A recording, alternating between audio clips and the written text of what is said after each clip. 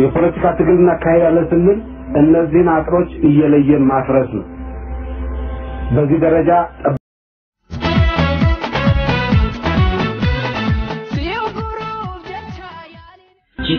የፖለቲካ ትግልና ካይያለ ስንል እነዚህን አጥሮች እየለየን ማፍረስ ነው በዚህ ደረጃ ጠባቦችም ትምክተኞችም የሚያራምዷቸውን አመለካከቶች አንድ ባንድ እየቆጠርን መናድ ነው በዚህ ደረጃ ጠባቦችም ትምክተኞችም የሚያራምዷቸውን አመለካከቶች አንድ ባንድ እየቆጠርን መናድ ነው ተጨማሪ በዚህ ሳያስፈልግ ለከባድ ቃጠሎ ምክንያት ሊሆን የሚችሉ እሳትና ጭድ የሆኑ አስተሳሰቦች አንድ መድረክ ላይ በ60ዎችም በ600ዎችም የሚቀንቀኑ አደባባይ ላይ ወጥተው መታየታቸው አሁን ዞሮ ዞሮ የሥርዓቱ በሚፈልገው ደረጃ እነኚህ ነገሮች መዋጋት አለመቻሉን የሚያሳይ ነው ከአሁን በፊት ሲጣሉ ነው የምናውቀው አሁን ምን አገናኝታቸው ነው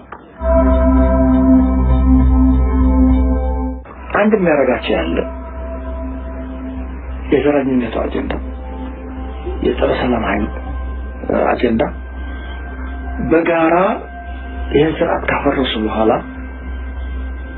በጠላፋቸው አይቀር ምክንያቱም ምንድነው አጀንዳቸው እነዝረፍ ነው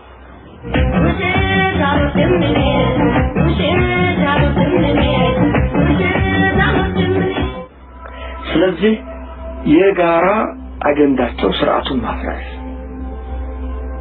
ህዝቡን ማናቋም በዚህ ግርግር ያመቻል እንደሚባለው ቢያንስ ለዘርፋና ለተወሰነ ያጭር ጊዜ ስልጣን ይመቻቸው ይሆናል ከዛ ኋላ ግን የሚዘረፍ ነገርም የሚያስተዳድር ስልጣንም አይኖርም አገር ትፈርሳለች ጠባብተኝነትና ወይም ጠባብነትና ትምክህተኝነት አብረው ተጎዳጉዘው ሁለቱም አንድ ስርዓት መስርተው መሄዳቸው ውስጥ ዜሮ ሳም ገም የነሱ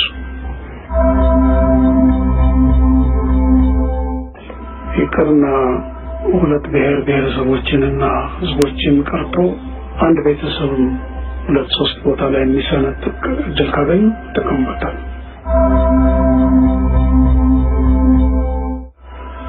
የሚያገናኛቸውን አጀንዳ ይዘው ይዘልቃሉ ማለት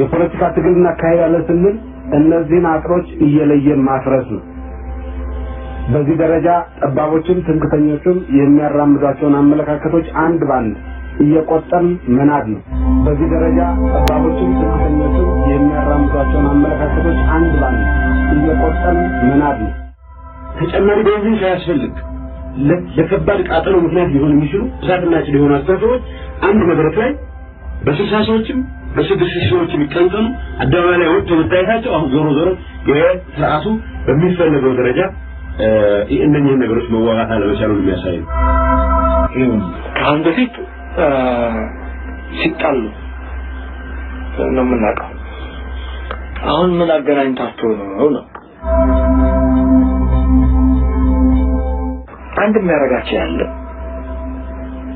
የዘረኝነቱ አጀንዳ፣ የጸረ ሰላም ኃይል አጀንዳ በጋራ ይህን ስርዓት ካፈሩ በተጨማሪም ኦህዴድና ብአዴን የፖለቲካ ጋብቻ ፈጥረው በህዋት ሴራ እንዲቋረፍ ለማድረግ የተሞከረውን የኦሮሞና የአማራ ህዝብ እስከ ማቀራረብ መድረሳቸው ለህዋት ሌላ ስጋት መፍጠሩ ይነገራል። ከነዚህ ጉዳዮች አንፃር ህዋት ራሱን ከበፊት አቋሙ ጋር በማነጻጸር አሁን ላይ ጥንካሬ ማጣቱን ማመኑ ብዙ የሚያስገርም አይደለም ይላሉ። ፓርቲው ከዚህ ቀደም በነበረው ጥንካሬ ላይ እንደማይገኝ የሚያምኑ ታዛቢዎች በተቃራኒው ደግሞ ህዋት በፌደራል መንግስቱ የስልጣን መዋቅር ውስጥ ቁልፍ ቦታዎችን ይዞ እንደሚገኝ ያስታወሱ ሌሎች አስተያየት ሰጪዎች በበኩላቸው ፓርቲው አሁን ባለው ጠንካራ የስልጣን መሰረት ላይ ሌላ ጥንካሬ ለመደረብ አቅዶ ሊሆን እንደሚችል ያክላሉ። አስተያየት ሰጪዎቹ ዳግም ጠንክሮ ለመውጣት የምትለዋን ሐረግ የተጠቀመው ድርጅቱ ደክሞ ሳይሆን ለሌላ ስልጣን ቋምጦ መሆኑን እነዚሁ የአስተያየት ሰጪዎች አክለው ገልጸዋል። የሀገሪቱን የደህንነት የመከላከያ ሰራዊትና የስለላ ስራ የሚያካሂድባቸው የኢንፎርሜሽን ቴክኖሎጂ መስሪያ ቤቶች የያዘ ፓርቲ ደካማ አቋም ላይ ይገኛል ብሎ ማመን እንደሚከብዳቸው የተናገሩት አስተያየት ሰጪዎቹ የህዋት ባለስልጣናት በውስጣቸው ከተፈጠረው መከፋፈል ውጪ ለጥንካሬያቸው የሚያሰጋ ምንም አይነት የፖለቲካ ቀውስ እንዳልገጠማቸው ያክላሉ። በሀገር ውስጥ የተነሳው ህዝባዊ ተቃውሞ እንደሌሎቹ የኢህአዴግ ፓርቲዎች ሁሉ ለህዋትም ስጋት ቢሆንም ህዝባዊ ተቃውሞ ከሌሎች አጋር ፓርቲዎች በተለየ ህዋትን ነጥሎ ሊያዳክመው እንደማይችል የገለጹ ታዛቢዎች አሉ። ህዝባዊ ትግሉ ህዋትን ብቻ ሳይሆን ሁሉንም የኢህአዴግ ፓርቲዎችን የሚያሰጋ ማዕበል ነው ሲልም ታዛቢዎቹ ይገልጻሉ። የጉባኤውን በቀጣይ መካሄድ ለመግለጽ ከፓርቲው ጽህፈት ቤት የወጣው ዜና ነክ መግለጫ በዚህ ጉባኤ ላይ የኮንፈረንሱ ተሳታፊዎች የጋራ መግባባት ላይ በመድረስ ድርጅቱ ዳግም ጠንክሮ የሚወጣበትን ታሪካዊ ኮንፈረንስ እንደሚሆን ይጠበቃል ይላሉ። የኮንፈረንሱ ተሳታፊዎች ማለትም የህዋት ከፍተኛ አመራሮች የጋራ መግባባት ላይ እንዲደርሱ ከወዲሁ መማጸን የጀመረው የፓርቲው መግለጫ ፓርቲው በውስጡ ያለው መከፋፈል የሚጠቁም ሆኖ የተገኘ ሲሆን ህዋት ደግሞ ጠንካራ ሆኖ ሊወጣ የሚችለው ከፍተኛ አመራሩ መግባባት ላይ ሲደርስ ብቻ መሆኑን ይጠቁማል። መግለጫው ህዋት ከወር በፊት ከአንድ ወር በላይ የፈጀ ግምገማ አካሂዶ ሊቀመንበሩን አቶ አባይ ወልዱን በዶክተር ደብረጽዮን ገብረሚካኤል መተካቱ አይዘነጋም። አቶ አባይ ወልዱ ከስራ አስፈጻሚ ኮሚቴ ወደ ማዕከላዊ ኮሚቴ ዝቅ እንዲሉ እንዲሁም አዜብ መስፍን ከስራ አስፈጻሚ ኮሚቴ በታገለችበት በዚህ ህዋት ግምገማ የነ ስብሃት ነጋ ቡድን የበላይነቱን ማረጋገጡ ሲነገር ቆይቷል። ሁሉም የፖለቲካ እስረኞች እንደማይፈቱ ታወቀ። የፖለቲካ እስረኞችን የመፍታት እርምጃው ሁሉም የፖለቲካ እስረኞችን እንደማያካትት ታውቋል። ኢህአዴግ የፖለቲካ እስረኞችን እፈታለሁ ማለቱን ተከትሎ የተለያዩ አስተያየቶች ሲደመጡ የሰነበቱ ሲሆን ሁሉም አስተያየት ሰጪዎች ከተፈቱ ሁሉም የፖለቲካ እስረኞች መፈታት እንዳለባቸው ሲያስገነዝቡ ቆይተዋል። ሆኖም መረጃዎች ግን አገዛዙ ከተወሰኑ በቀር ሁሉንም የፖለቲካ እስረኞች የመልቀቅ እቅድ እንደሌለው የሚጠቁም ሆነው ተገኝተዋል። በኢትዮጵያ የተለያዩ እስር ቤቶች የሚገኙ የፖለቲካ እስረኞች በሺዎች የሚቆጠሩ ቢሆንም አገዛዙ እነዚህን ሁሉ የግፍ እስረኞች መፍታት ፍላጎት እንደሌለው የመረጃ ምንጮች ጠቁመዋል። አገዛዙ የተወሰኑ እስረኞችን እንኳን ለመፍታት የወሰነው ወዶ ሳይሆን ህዝባዊ ተቃውሞ አስጨንቆት መሆኑን የገለጹት የመረጃ ምንጮቹ ከሰኞ በኋላ ወይም በቅርብ ቀናት ውስጥ የሚጀመረው የፖለቲካ እስረኞችን የመፍታት ሂደት በተለይ ለአንዳንድ የህዋት ባለስልጣናት የሚዋጥ እንዳይደለ ይገልጻሉ መረጃዎቹ። በኢትዮጵያ ለማቋረጥ እየተካሄደ ያለው ህዝባዊ ተቃውሞ አገዛዙን ከሚችለው በላይ መፈተኑ እዚህ ውሳኔ ላይ ሊያደርሰው እንደቻለ ይነገራል። የፖለቲካ እስረኞችን የመፍታቱ ጉዳይ በአገዛዙ ውስጥ የተለየ አቋም መፍጠሩ የታወቀ ሲሆን ውሳኔው ተቃውሞም ድጋፍም ማስተናገዱ ምንጮቹ ያስረዳሉ። ሆኖም የፖለቲካ እስረኞችን መፍታት በህዝብ በኩል ከመጣው ማዕበል ጋር ሲነጻጸር ኢምንት ሆኖ በመገኘቱ አገዛዙ ሳይወድ በግዱ በግፍ ያሰራቸውን ፖለቲከኞች ለመፍታት እንዲወስን አድርጎታል ይላሉ ለአገዛዙ ቅርበት ያላቸው የመረጃ ምንጮች።